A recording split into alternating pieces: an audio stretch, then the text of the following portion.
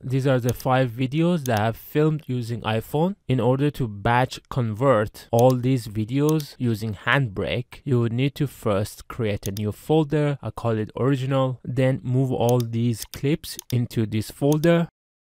Open Handbrake by going to start and typing Handbrake and then select it.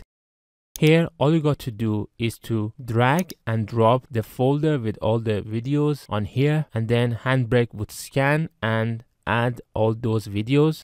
By default, Handbrake would save the converted videos in this folder. You can click on browse and change this folder to a new folder. Let's call it converted, and then click on save.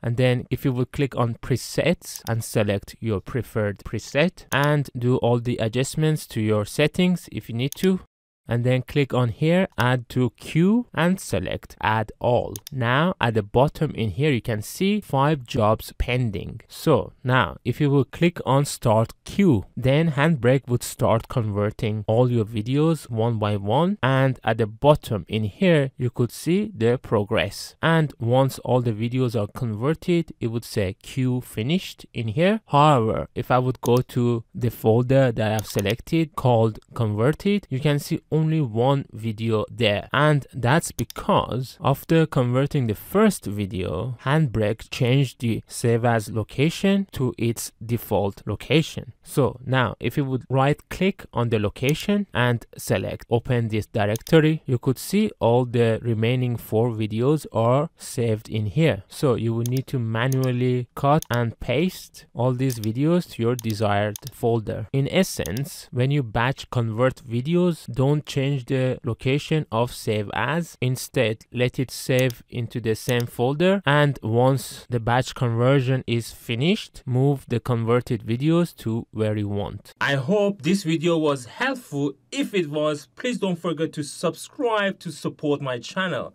You can find my other videos in here, and if you have any questions, please let me know in the comments below.